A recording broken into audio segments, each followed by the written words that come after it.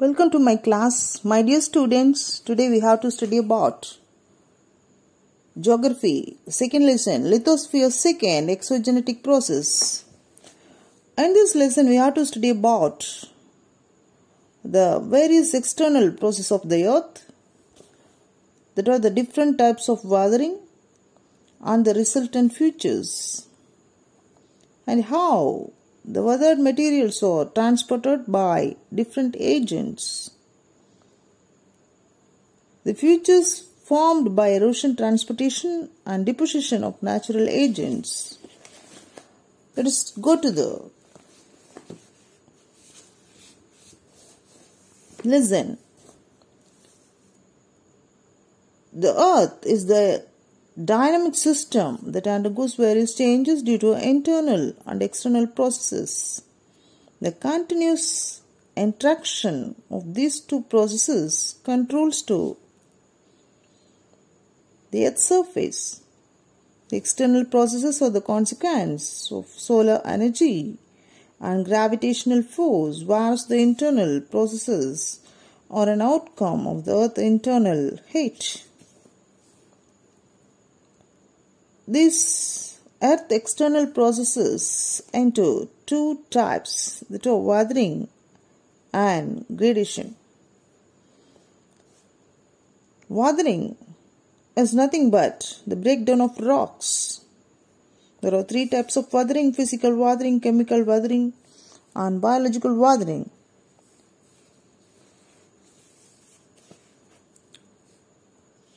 The breakdown of rocks due to physical forces is called physical weathering. Here, exfoliation, block integration and granular integrations are the major types of physical weathering. Exfoliation means the rock's surface, as the peeling of rocks layer by layer like an onion. This is called exfoliation. The seating and shattering are the other forms of exfoliation. Now let us go to the chemical weathering. The weathering takes place due to the chemical reaction of the rocks is called chemical weathering. Here, oxidation, carbonation, solution and hydration takes place. The oxidation, the process similar to the rusting of iron, pressure of air and the water is known as oxidation. Carbonation, when the carbonic oxide reacts with the carbonate rocks and the rocks get disintegrated and break down. Solution means the rock substances dissolved in water. Hydration, the minerals found in the rocks swell and thus result in the development of cracks. And rock water down, this type of weathering is called hydration. Biological weathering is nothing but the penetration and expansion of plant roots, earthworms, animals and human activities are the causes of biological weathering. Now let us go to the gradation. Gradation is the process of leveling the land by means natural agents like rivers, groundwater, wind, glacier and the sea waves. Gradation takes place in two ways, that are aggradation and degradation. Aggradation is building up of landforms due to natural agents. Degradation is eroding the land surface of the earth. Agents of gradation, first of all we have to study about the river, that is the running water. The running water originates the higher landforms like mountain, hills and plateaus then receive water from various sources, from the rain, glaciers, springs, lakes, etc. Let's go to the course of river. The river divided into three types, that are upper course, middle course and lower course. In the upper course, erosion takes place and the river usually tumbles down the steep mountain slopes. Land features carved by the river in its upper course are V-shaped valleys, gorges, canyons, rapids, potholes, spurs and waterfalls. In the middle course, the river enters the plain region and the transportation takes place and the deposition occurs to the certain degrees of velocity. The river in the middle course develops some typical landforms like flood, plains, meanders and oxbow lakes, etc. Now, the lower course of the river is the end of the river. It has to be an end by step activities and the deposit and sediments found at the level and split into the number of channels called distributaries. The main work of the river is the deposition and develops typical landforms like delta and estuary. Erosional landforms of river. First of all, we have to study about gorges and canyons. Gorges means valleys. The valleys run out about 100 kilometers are called canyons. Now waterfalls. The river flows in a region and hard rocks slide over soft rocks horizontally. The soft rocks get eroded quickly and the hard rocks project outwards. The river falls vertically from the steep slope to form a waterfall. V-shaped valleys are formed by the vertical erosion of the river, where the valley is deepened and widened. Porthole as the cylindrical holes are drilled by the erosion of the river. Meander means the level of river gets lower and it forms sweeping loops and bends, that is called meanders. Oxbow Lake is nothing but the meanders formed a circle with narrow neck and it is also called lake, that is called Oxbow Lake. Now the depositional landform of the river is alluvial pan, where the fertile soil sedimented, flood plains where the sediments make the region rich, and deltas, the river mouth, and estuary when the rivers meet in the sea is called estuary. Next we go to the karst topography. What is meant by karst topography? The underground water creates the landform in the limestone region is called the karst topography. We have to study about the underground water, that is the active agent in limestone region. Due to this limestone region, dissolution of soluble rocks such as limestone, dolomite and gypsums. The western Slovenia extends for the distance of 480 kilometers length and 80 kilometers width, which is the karst in the Slavic language. The world's largest karst area is the Nullarbor,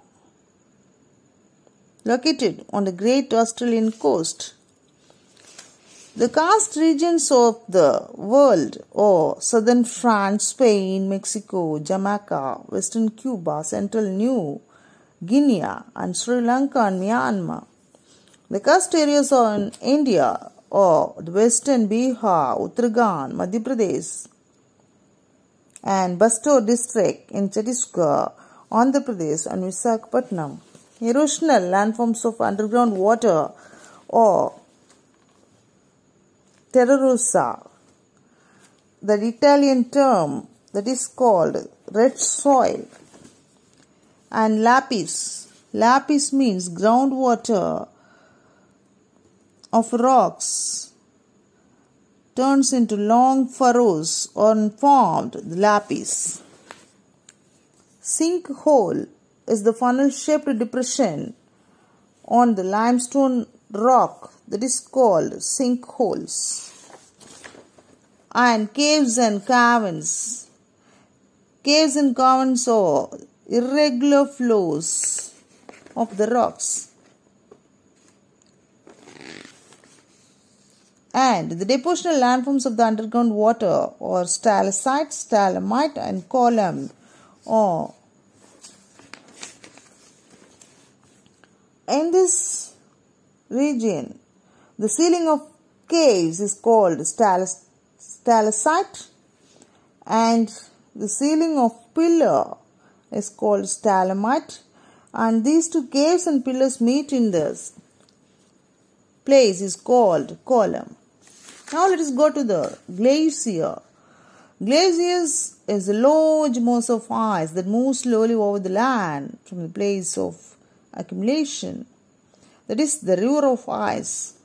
The height above which there is the permanent snow cover in the high altitude or latitude is called snow line. The gradual transformation of snow into granular ice is called fin or neve, and finally it becomes solid glacier ice. Erosional landforms of glaciers are cirque, arids, Matterhorn, U-shaped valley, hanging valley, fjords. Cirques are the walls of the mountain and forms a bowl-shaped armchair-like depression. Armchair-like depression is called cirque. Arid means arids or narrow ridges formed by the two cirque walls joined together back to back and form narrow knife-like ridges. Pyramidal peak formed when three or more cirques meet together. That is called Matterhorns. U-shaped valleys. The glacier moves down along the river valley. The valley further gets eroded deep and wide to form the U-shaped valley. Hanging valley is eroded by the tributary glacier and it hangs over the mountain main valley. The depositional landforms of the glaciers are the moraines, drumlins, eskers, kames, and outwash plains. Moraines. Material deposited by the glacier is called moraines. Drumlin means basket of eye topography. Basket of egg topography is called drumlins. Esker, long narrow ridges composed of gravel and sand deposited by streams of melting water which run parallel to glacier called eskers. Outwash plains is nothing but the sediment deposited by the melting ice at the terminus of glacier. Now let us go to the wind. What is meant by wind? When air blows horizontally and the earth's surface is called wind. Erosional landforms of the winds are mushroom rocks, Inselberg, Jordan, sand dune, Bergon, transverse dunes, longitudinal dunes, lows. Let us go to the mushroom rock. The rock are made up of hard and soft layers. When the rock bottom is soft, the sand winds blow against and wear it down and form mushroom or pedestal rocks. Inselberg is the island mountain. Jordan means The rock have hard and soft layers arranged vertically and blow over these rocks. The soft layers get eroded, leaving irregular crest. That is called yodungs. And let us go to the depositional landforms of vein. That is all sand dunes, burgons, and transverse dunes and longitudinal dunes. The mountain or hills of the sand are called dunes. Burgon means botch or isolated crescent-shaped sand dunes, and transverse dunes formed by the alternate slow and forced winds that flow the same directions. Longitudinal dunes, that is called safe dunes, or long narrow ridges of sand which extended in the direction parallel or the prevailing winds. These dunes are called saves in Sahara. Loess, the term loess refers to the deposit of the fine silt and porous sand over the vast region.